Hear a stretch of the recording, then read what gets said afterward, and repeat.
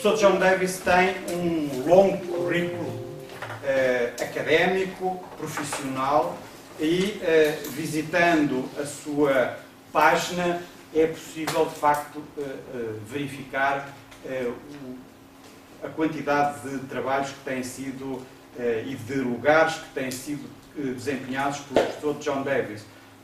Foi presidente ou chairman da History of Economic Society, da International Network for Economic Method, da Association for Social Economics, foi vice-presidente da European Society for the History of Economic Thought, tem vários livros publicados, numerosíssimos artigos, nós acompanhamos o seu trabalho há muitos anos, é sempre com grande prazer que eu leio os seus trabalhos. Portanto, dear John, the floor is yours. I was telling the audience your long and relevant, highly relevant CV, and so the floor is yours now. Thank you very much. Thank you for the kind invitation to speak again, and I suppose you said some nice things about me. Thank you for those remarks as well. This is a paper, as you can see, written with two people from Università Torino, and it continues research that we've begun, where we look at the relationship between different disciplines. And as you can see from the first part of the title, particularly economics relationships with other disciplines. So the paper has a simple structure, but maybe some of the discussion is complicated. This is the foundation of the paper. As the title of the paper indicates, we're going to argue that economics imperialism, economics orientation to other disciplines, essentially obeys the same logic as real capitalist economic imperialism. And to make that argument, we'll use the core-periphery, or in the world economy, north-south distinction, to say that you can see that what the Chicago School does after Gary Becker essentially models economic imperialism and reflects it. The second part goes to Danny Rodrik and his well-known capitalism trilemma, and we take that trilemma and we apply it to relationships between disciplines. The third paper looks for a problem in this framework that Chicago and economic imperialism creates for itself. And we go back to Ricardo's famous theory, and then we close the paper with remarks about long-term developments operating on the real economy and on social science that we argue points towards a more pluralistic world and more pluralistic economics. So the first part, same logic, same strategy, not commonly argued. The underlying premise that actually we build on to talk about Rodrik is that nations and disciplines can be understood to be like one another. Maybe same way is too strong, but like one another. So economic imperialism and economics imperialism will have this same ordering of north-south and core-periphery. I think the economic imperialism about the real world of capitalism, that argument is clear to many people, that there's a core-periphery north-south organization. But the idea that economics imperialism, in particular the Chicago School, has that framework, that north-south core-periphery organization, is one of the contributions I think the paper tries to make. And so it's been argued by, for example, Uskolimaki, that when we talk about economic imperialism and economics imperialism, they're two different things. But we say that, in fact, economics imperialism, the orientation of especially Chicago School economics to other social sciences and to heterodox economics is reflective of the same strategy of capitalism in the world economy. And here is, I think, consonant with research that's been done here at Coimbra, the key mechanism, the exporting of capital. So I think when we talk about financialization of the world economy, of capitalism, export of capital is a familiar foundation. But how can you talk about economics imperialism, economics, Chicago School in particular, orientation towards other social sciences using financialization?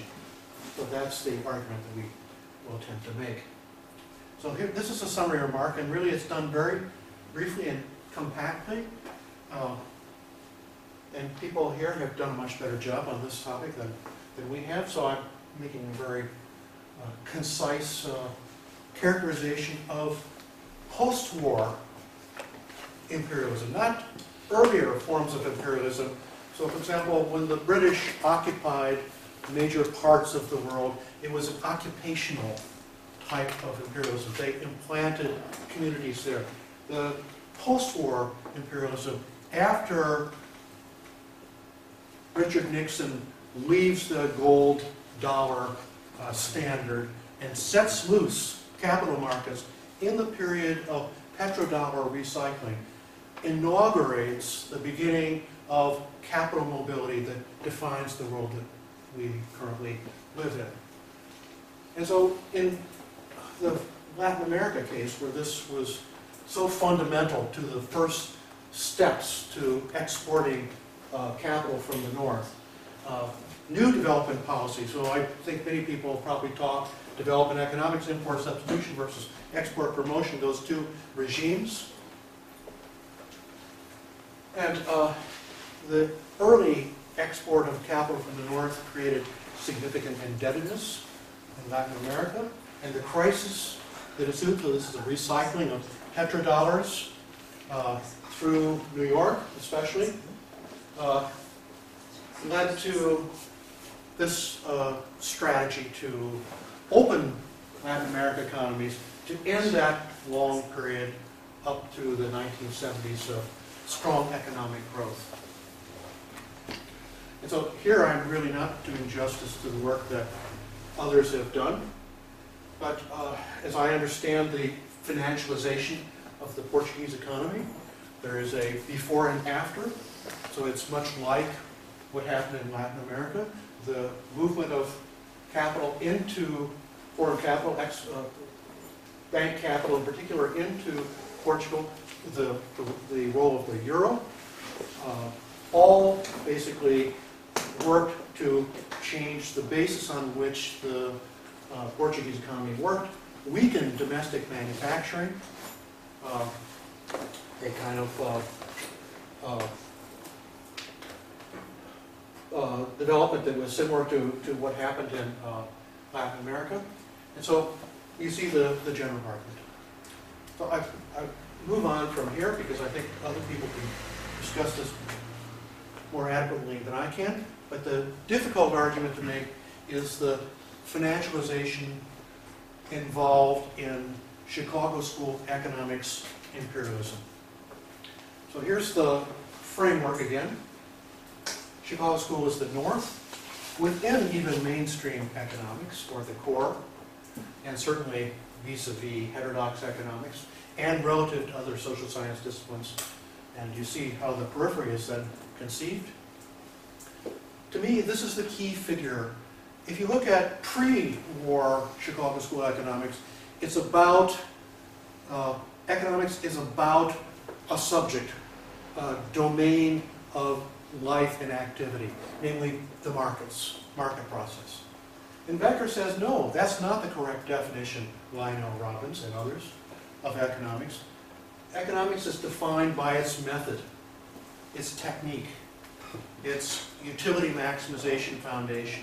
And so it doesn't apply only to markets, it applies to everything. So my wife wrote her PhD on the sexual division of labor, Marx versus Becker.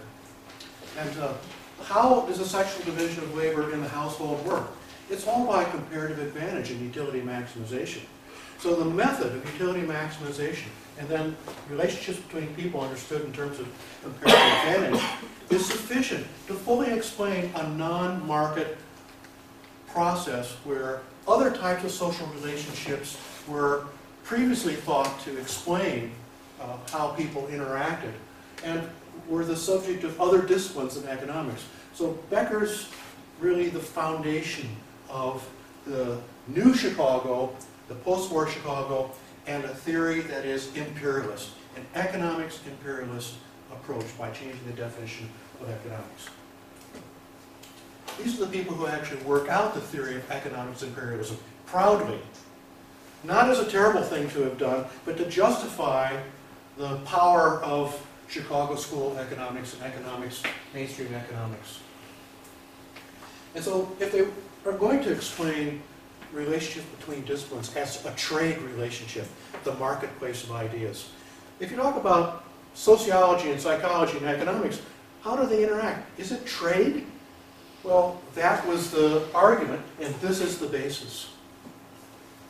So when you read these three people, and this is the last, the most important of the papers, they talk about the analytic, hard, mathematical, comparative advantage of economics versus the soft, vague, comparative advantage of sociology, psychology, and other social sciences. And so they anticipate a one-way street. Comparative advantage, this is talking from two sides of the mouth. Comparative advantage is a two-way street type analysis, but in the real world, it's a one-way street for Chicago. They anticipate trade surpluses. So here's the key step in the argument. As we know from trade theory, if you have a trade surplus, you're exporting capital. So what's the disciplinary capital that Chicago has to offer? It's the method, the analytic, utility maximization. Everything, every human relationship can be explained on that basis. And so this we call capital because it's an asset in effect. This particular conceptual apparatus, it's an asset that can be located as if like an enclave in other disciplines. So the idea of economics imperialism is to enter into other disciplines, open up enclave space where this type of reasoning becomes important and ultimately influence the development of those disciplines. Okay, Rodrik.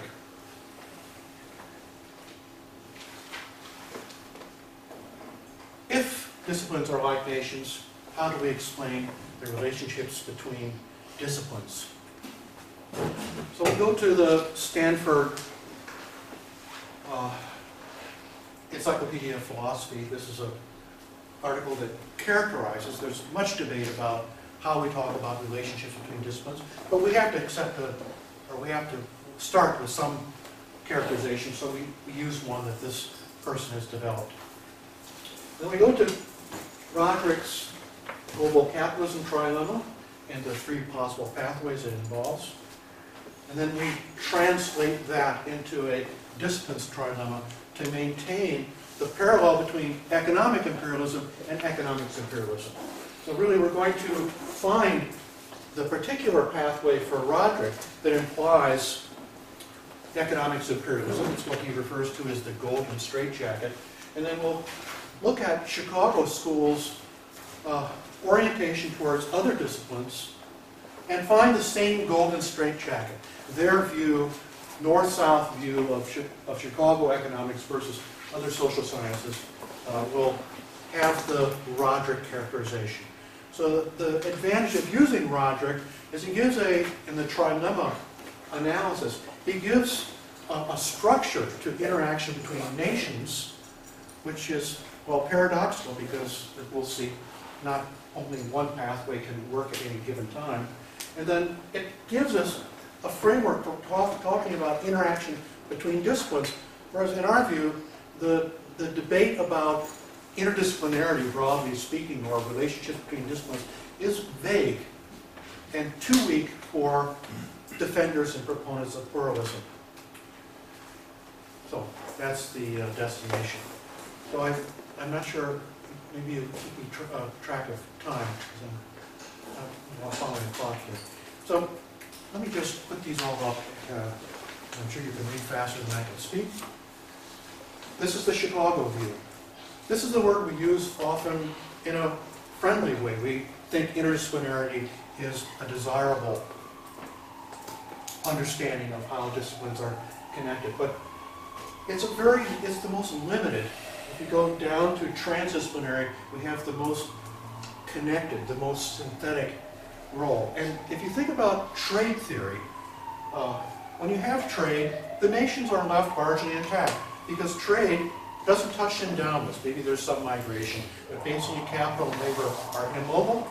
And so you have only sort of an interfield exchange, like trade of goods and services. And the contributing disciplines are essentially unaffected. We say this is the purported position in Chicago because their idea that economics will run trade surpluses with other social sciences leads to capital exports, and so really they're talking out of two sides of their mouth. What they claim, something wonderful about their view of economics' relation to other disciplines, is a disguise, a mask for how they really see the relationship of economics to other fields. So people on the left, they say economics imperialism is a bad thing, and Chicago says, no, it's a good thing. Actually, the people on the left are right, because it's an attempt to manipulate. So here's my example. Cross-disciplinary. You borrow resources, in fact, disciplinary capital, from another discipline, and it may have transformative or may not have such effects on your own discipline. And so the story is still open with respect to behavioral economics. In my view, it is having transformative effects on economics. It's undermining rational choice theory. Slowly but surely, it's undermining the idea that people make rational choices. A question, matter to be debated. This is where different disciplines put together different projects that they're engaged on. They find their similarities across disciplines. They have common problems. They're approaching them in different ways. It may or may not change those disciplines. So complexity theory is our example. And then transdisciplinarity, a new freestanding field, emerges, different than disciplines. The disciplines may go on, they may be undermined, they may be transformed. If you think of, in particular, cognitive science as a large new field that is really independent of its contributing disciplines, I think that's the example. So here's the standard trilemma, and I'll do the diagram in a second to make this simpler. From the old debate over the autonomy of monetary theory, you can have two but not three. I'll do the diagram in just a moment. And the three possibilities are these, and you'll see that in the diagram in just a minute. Then Rodrik goes on. You can have two but not three. And these are the same names, where do they go? Right here, that will apply also to disciplines that Rodrik uses for his capitalism trilemma. So the standard trilemma is on the top. And if we go before, say, 1920, when the gold standard crashes, you have fixed exchange rates, and because you reconcile trade imbalances by movement of gold, you lose monetary autonomy. So these two go together, this one goes out. Then this is the immediate post-war solution. We have fixed exchange rates. Capital is relatively immobile. prior to Nixon going off the gold dollar standard. And so monetary autonomy is retained. And then the world we live in is the one up here. So this is what Rodrik does. For his 3 nodes, this is light capital mobility. This is whether or not you have democratic politics, whether or not internally or across the world. And then he's talking about nation states as his principal actors. And so the immediate post-war story was Bretton Woods. Nation states were preserved. Capital was relatively immobile, so national economies were not highly integrated. And you had democratic politics within nations. But this is the world we live in. So capital mobility, nation states, democratic politics within countries undermined because multinational capital and financial capital moves wherever it likes. Up here, nations manage that capital mobility, but people's well-being, social welfare goals are subservient now to the mobility of capital. And this is a world we are unlikely to move to, but maybe one that EU thought it could still move to. Economies are integrated. Nation states are less important. This is the hard part, I think, to fit with the story of the EU. And then mass politics works at the EU level in terms of the European Parliament. This would be what this is. Okay, so a lot to do very quickly. So now let's move to the discipline story. If the parallel is going to stay, I'm going to show you these replacements in just a second, so I won't read them out. And then we're keeping the same names that he uses. And they will take 2. Each of these will take 2 and abandon the 3rd. Okay. On the left is what I just showed you, and on the right is our new diagram. So I won't talk about quite yet these things here, but I will do the correspondence. So nation states are disciplines. Democratic politics, whether or not at the country level or across countries, is now represented by scientists deciding what they want to do. If you're a heterodox economist and you want to do something the mainstream doesn't like, what self-determination do you have? So that's the issue here, is how much autonomy researchers and scientists have. And up here, economic integration. This is this idea, this ideal that all science must subscribe to a single vision of what science is. The unity of science, and as you can imagine with natural science, physical science, having a very clear view of what science is, or at least compared to social science, it's social science that has to adjust to that ideal. So our 3 pathways are, if we, under Chicago's influence, say Chicago has, with its analytic technique and mathematization, the correct ideal. It operates by the best vision of what science is, the ideal vision of science.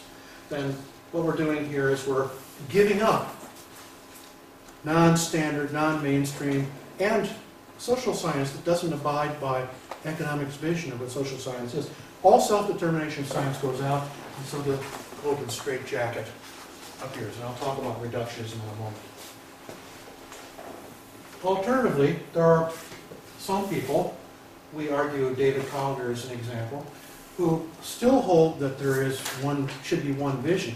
He has a different vision of what ideally science should be than a very natural science type vision. And he thinks that we will not have disciplines. Disciplines could go away altogether, and scientists work across a disciplinary space without clear boundaries if they subscribe to this alternative vision. So I can't really talk about David's work very carefully here. And then a third view is we toss this right here. This top-down view of what science must be. We accept a more pluralistic idea that there's many strategies in science. It's not all math. It could be, well, you could have a verbal narrative. You could use interviews. You could have all sorts of ways of talking about what science can do. There's no single ideal. And so scientists then can do as they choose, as they are inspired to do, but we retain disciplinary boundaries. We call this Bretton Woods. So that's the heavy lifting in the paper, trying to translate this.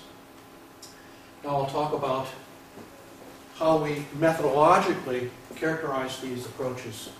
So Chicago, it's reductionist because it takes its conception of the unity of science ideal. Hard science, mathematization, analytic approach, sharply defined concepts, the utility maximization idea, and in a top-down way, it claims that this is the correct understanding of how sciences interact. So self-determination, scientist independence is what's given up. The global integration view, we call this integrationist, because while disciplines go away, the independence of disciplines goes away, still there is this top-down view that all science must ideally be done in some fashion. And so we call this, and I'd have to go back to definitions to remind you of the way we look at these two terms, but this is a between science shared sort of a project. Perhaps it ultimately goes to just one synthetic view of science under this unity of science ideal. And then lastly, we would like to move back in time. We talk about a complexity view. So the Bretton Woods view, unity of science, top-down, is given up. And we talk about unity of science as a bottom-up outcome. What explains our scientific world across the different types of researchers and investigations? It comes up in a complex way that is not simple to explain. So we retain self-determination of science, and we retain the independence of disciplines. And so we look at this as the sort of general transition. Okay.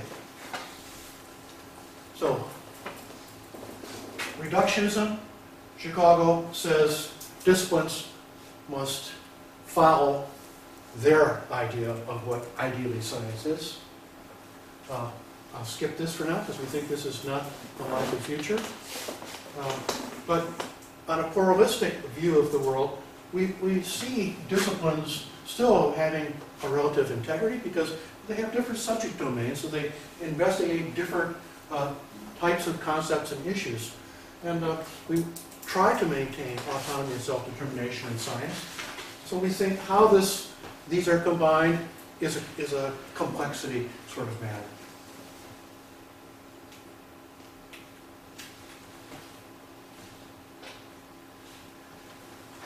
So this is a summary slide for this part here.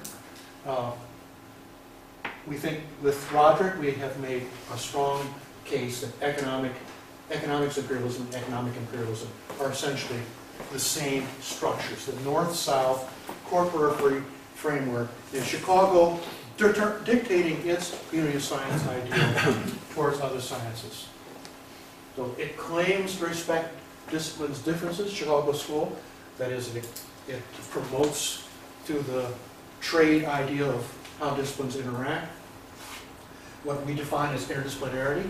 But really, this is the story here, the classic economics imperialism story. And when we talk about post-war capitalism, it's the Golden Straitjacket again. Supposedly free trade, but free trade, as Prebisch Singer have shown to be the consequence of new development policy and the continued financialization of the South. Okay, so I'm moving towards the end. It's not quite as much here. I'm not sure how I'm doing on time. We go back to Ricardo. We talk about his rising rents theory. And we are going to argue that the Golden Straitjacket, in both respects, is a self-undermining process. So you know this story of Ricardo. And I've modernized it a bit here.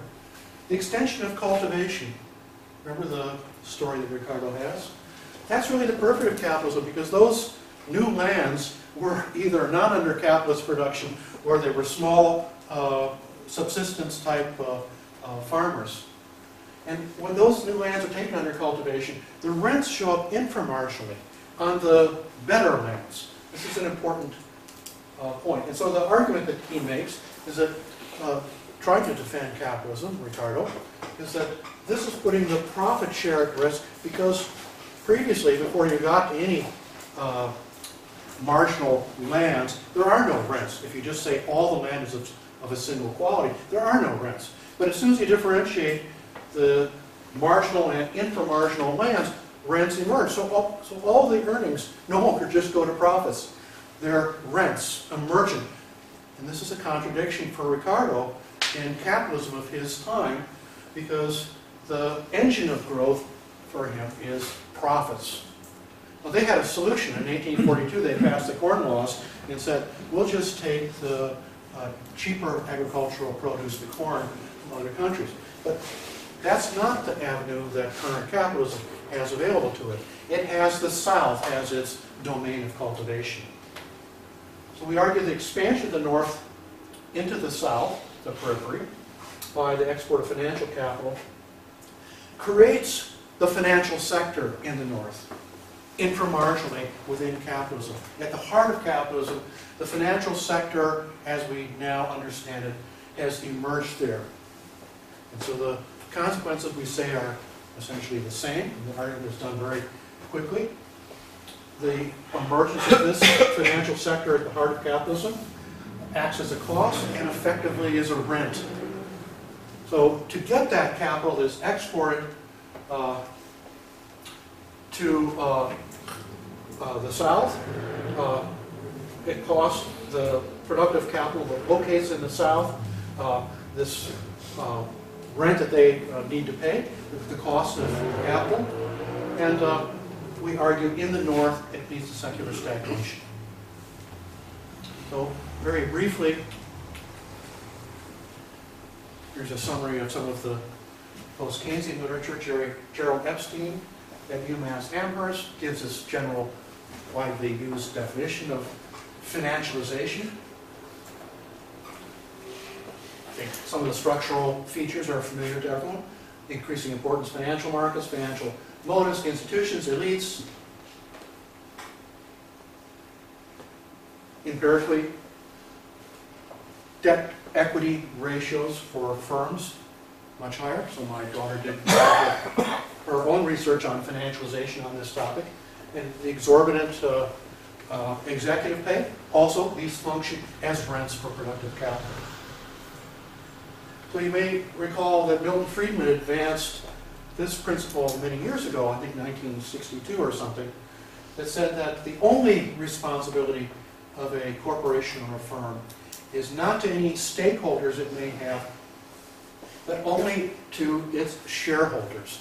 So he advanced this principle of shareholder value maximization, the twin, the dual of utility maximization.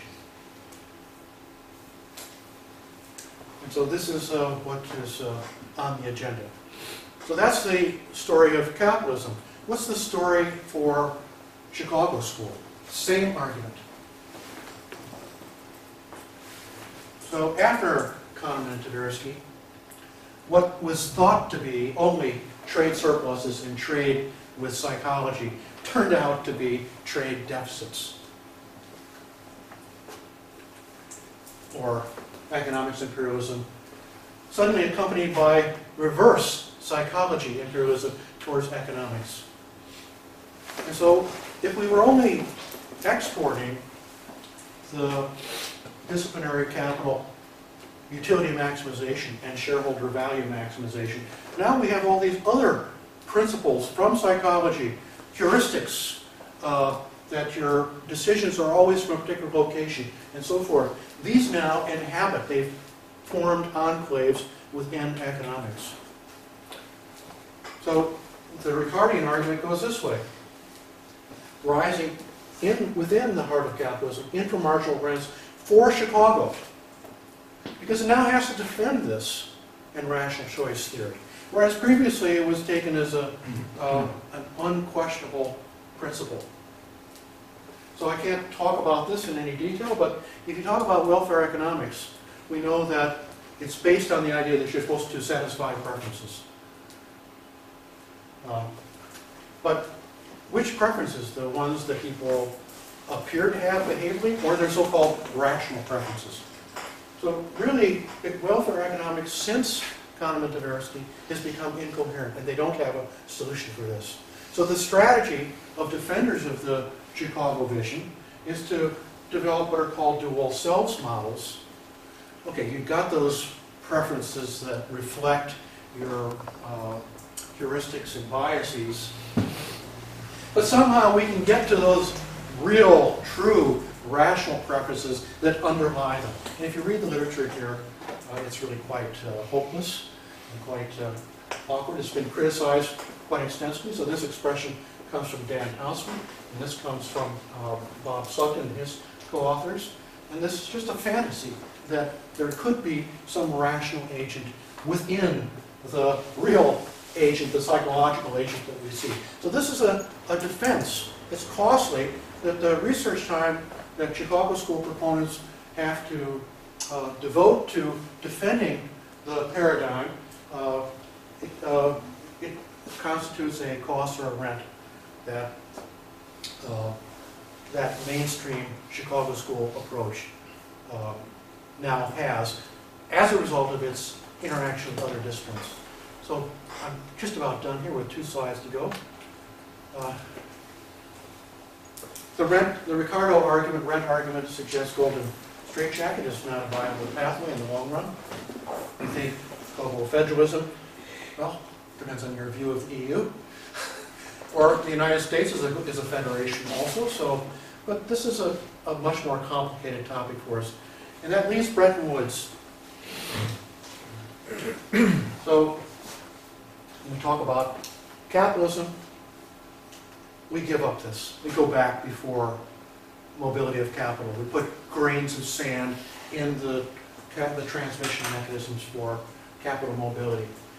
We try to re-achieve relative autonomy for nation states so they can address domestic policy goals and promote democracy within nations. Within economics and social science, this idea that there's only one way to do science goes. Top-down ideal goes. Disciplines remain relatively independent according to their subject matters, and researchers carry out their research as they choose. And so if you don't have a top-down, a north-south structure within economics, then it's a flat research space. There's no reason to think that what might be done by a Marxist economist is of any less value than what might be done by a neoclassical economist. That is, under Bretton Woods, we see an end to both economic and economics imperialism. Well, I hope to live longer than is likely, but if I could live longer than is likely, then maybe I could see this. The sad thing is that the world changes much more slowly than our short lifetimes. And so we don't get to see what may happen, but I think it's better to have an ambition and a conception, not only of how we put an end to this, but also how we put an end to this. So last slide. We see the world as flatter, not just desiring that, we have reason to argue for it. So the red type below is some of the basis for why we see the world as flatter. If we see science as a more bottom-up process, Why? Why would you imagine as a forecast that might come about? I wrote a paper on increasing specialization, and essentially the argument was, it's now all trees, no forest. If people increasingly, as number of researchers and kinds of research multiply, if people continue to do projects that are really, it's hard to say what their connection is, the idea that there are overarching paradigms, conceptions of what science does and should do is weakened. So when I used to teach in Amsterdam, I said that the idea that there's a dominant approach in economics is a reflection of the Cold War. The Cold War ended. But in the Cold War, the capitalist economists had to say, well, no, here is this very distinct paradigm. And all these people over here who are not engaged in Chicago School of Economics are not doing real science, they continually said. Now we're not fighting that big history. We have all kinds of research that's being done. I can't keep up with the variety of kinds of research that I see emerging across the world.